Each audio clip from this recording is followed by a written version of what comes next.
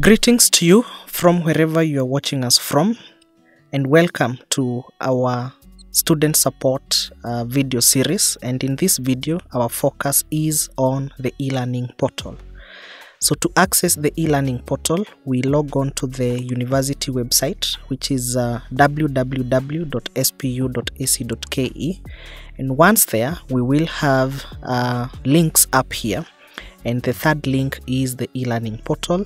So we click on it and it's going to open this window for us here, where we put in our username, which is your student number, and the password. And remember, the password you are using for the students portal is the same password you're going to use for the e-learning portal. So once you're there, you put in your student number and your password and you log in.